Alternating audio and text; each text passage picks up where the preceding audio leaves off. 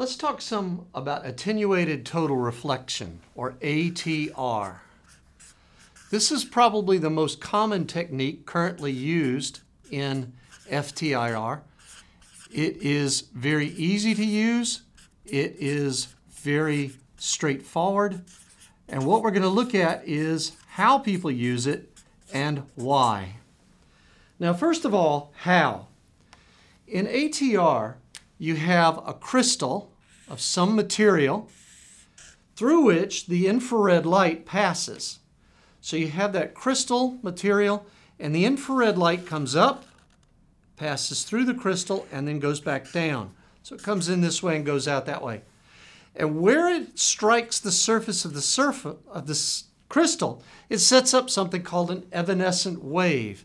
And that evanescent wave leaves the crystal or scans the material outside the crystal to a distance which we call dP, which is the depth of penetration. And then in order to use this system, we bring our sample into contact with that surface, and that infrared light interacts with the sample. Now, what affects dP? What affects the depth of penetration? And there are really just a few things. One is the wavelength or wave number of the light. As the wave number gets larger or the wavelength gets shorter, the energy goes up, the depth of penetration drops. So let's write this as shorter equals shallower. The shorter the wavelength, the shallower it is, which means as we sweep across the infrared range, it goes from penetrating deeply to penetrating less deeply. Another thing that affects it is the angle at which the infrared light comes in. I've shown it coming in at about 45 degrees here. If we come in more steeply like this, such that the light comes in more steeply, the depth of penetration is correspondingly shallower. So if you have a 45-degree crystal or a 60-degree crystal, the 60 will always have a shallower depth of penetration. The other thing that matters, and this one matters quite a bit, this is the big one, is the index of refraction of that crystal. By which I mean the index of refraction, the material that it's made out of. And if we just look at two such materials, diamond and germanium, two of the more common crystals that we work with, diamond has an index of about 2.4. This leads to a depth of penetration of about 2 microns. So that's the path length. If we think back to Beer's law, the path length into which the sample will penetrate is given by that. Germanium has an index of 4, much, much higher, and the depth of penetration is about 0.7 microns, much less.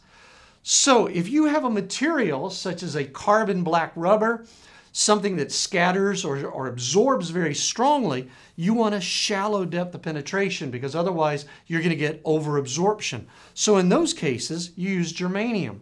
The general purpose crystal that people use is diamond. And the other thing that matters, a couple of other things that matter, one is the price. The price, of course, of a diamond crystal is going to be higher than that for germanium. And another thing is the robustness of that crystal, by which I mean how it holds up to acid or abrasion or cleaning or use. And the diamond, in general, is a more robust crystal than, say, the germanium is. And zinc selenide, which has very similar optical properties to diamond, is much softer. It's much less expensive.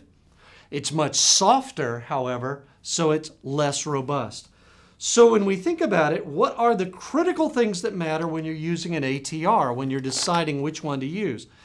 The first thing is going to be the depth of penetration, because you want to know whether or not you're going to have a lot of sample or a little, and whether or not you're going to have a sample that is hard, and whether it's going to be in good contact with the surface. That's the real critical first thing when you're using it. You have to have an intimate contact of the sample with the crystal.